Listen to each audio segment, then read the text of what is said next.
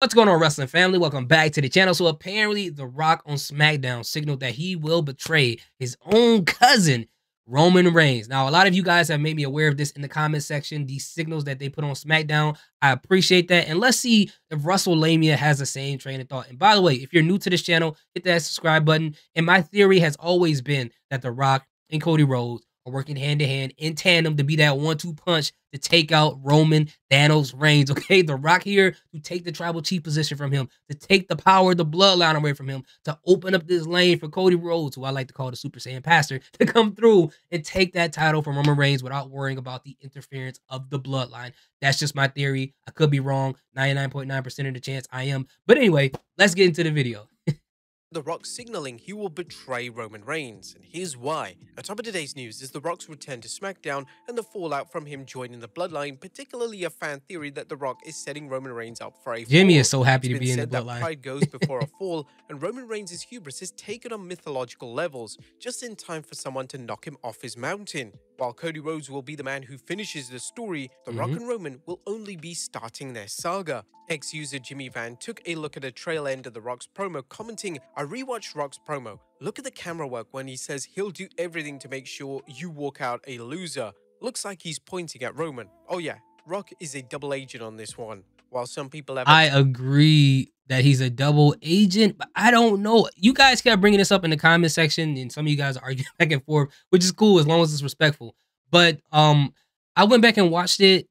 I can see from the camera angle where people can see this. At first, when I saw it, I was like, nah, he's not pointing at him. But then the second time I watched it, I was like, Roman, he is pointing directly to you, dog. Like, you got to pay attention to this. But the thing is, if Triple H, his writing has gotten so deep where he's using the cameraman to fixate some angles so it can make the wrestling fan base go crazy and assume like that they're seeing something that they don't. That is masterful writing, bro. That is crazy, man. But hey, man, you guys let me know what you think about this.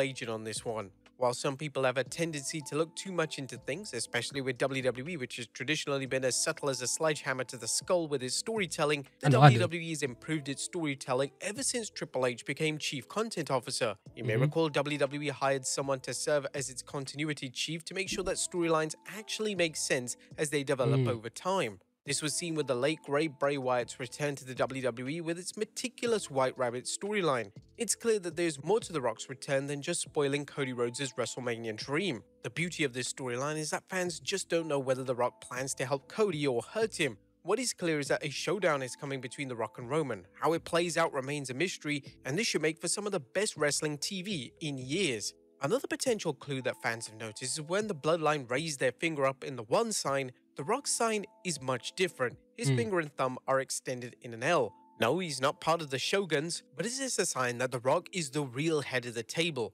After all, The Rock is the biggest member of the Bloodline. His success is tenfold compared to any others of the Bloodline. Does this show that The Rock's ego is bigger and he's in it for himself? What do you guys think? Let us know in the comments down below. Yeah, I mean, that's really interesting because it makes you wonder two things, guys. When they say they have a curator in there, is a curator from like other television shows that have been successful, like Sons of Anarchy, or maybe the first couple seasons of Walking Dead? Like, have this person worked on other successful television shows? Because the stuff that WWE is doing right now is very cinematic, theatrical. I feel like I'm watching like one of my favorite TV series in wrestling, bro.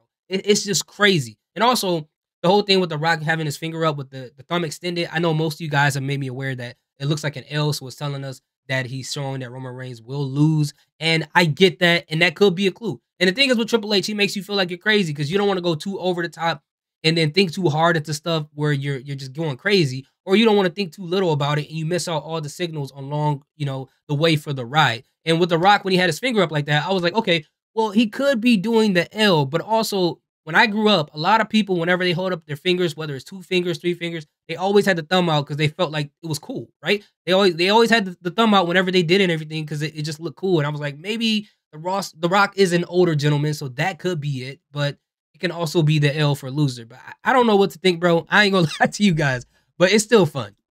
2 big bouts planned for WrestleMania. It looks like fans could see 2 major matches at WrestleMania 40 besides the much anticipated Cody Rhodes versus Roman Reigns matchup. Fightful select Sean Ross Sapp was asked about the long-rumored Jey versus Jimmy Uso match at WrestleMania, and Sapp answered, "That was the plan to the best of my knowledge."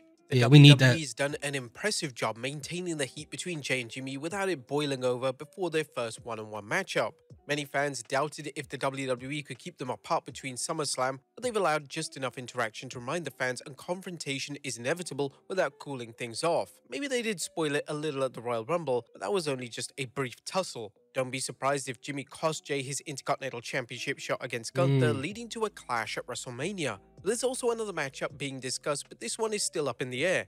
Fightful Sean Ross Sapp also discussed Logan Paul's opponent at WrestleMania 40, noting LA Knight's name has been discussed. That was the plan. I don't still know if it is the plan, but that was discussed at one point. Right now, it looks like the WWE is setting things up for a program between Drew McIntyre and LA Knight. Whether that happens immediately or down the road remains to be seen, as the two superstars are on separate brands. As for LA Knight versus Logan Paul, this would make for a fantastic match at WrestleMania, as fans could expect some great promo battles leading up to the match. I This agree. could be the WWE's chance to put championship gold around LA's waist and give the US Championship back to a full-time competitor. While we understand the WWE wants the belt on Paul right now to draw in even more mainstream publicity going into Mania, Paul won't need the title after the WWE Showcase event. Next up, I agree. an AEW star I think that's probably just the obvious route. I don't know anyone else they could put the US Championship on, because either the people there who are available either always they had opportunities after opportunities at the US title, or they've had it multiple times, or they're just not ready to get that belt. And LA Knight is sitting right there. He deserves to get a title at this point, and it is a perfect opportunity to do that. Logan Paul will help him have a fantastic match.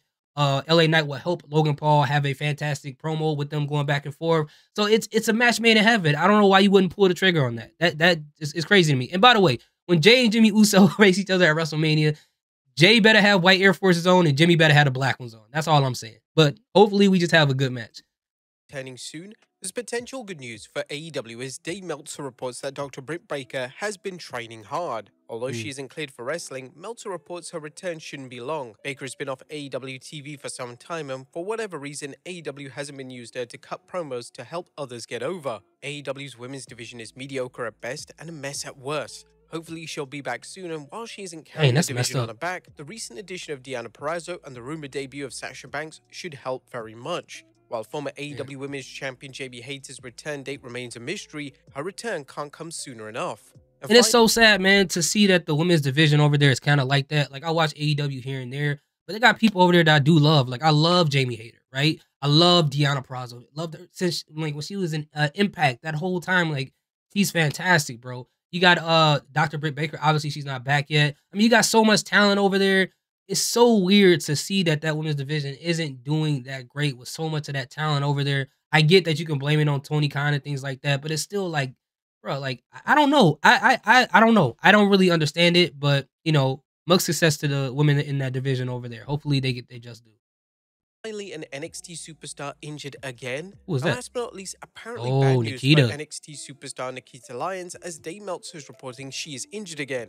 Lyons has been repeatedly bitten by the injury bug, with her previous injury being an ACL tear that kept her out of action for nearly a year. Hopefully, the WWE can determine what's going on and get Lyons back into competitive shape. While she has plenty of talent, the WWE might be reluctant to give her a push if they feel she's injury-prone and looking at her time in NXT. It's difficult to say she's not. But there you have it, folks. I will look at... Yeah, that sucks for her, man. That sucks for her. Like, although I'm not a huge fan of her in the ring, but I get that she has superstar potential. Like, I'll give her that. But, you know, the more you get injured, she started to look more like, you know, Tegan Knox. Remember, she kept getting injured over and over, same thing over and over.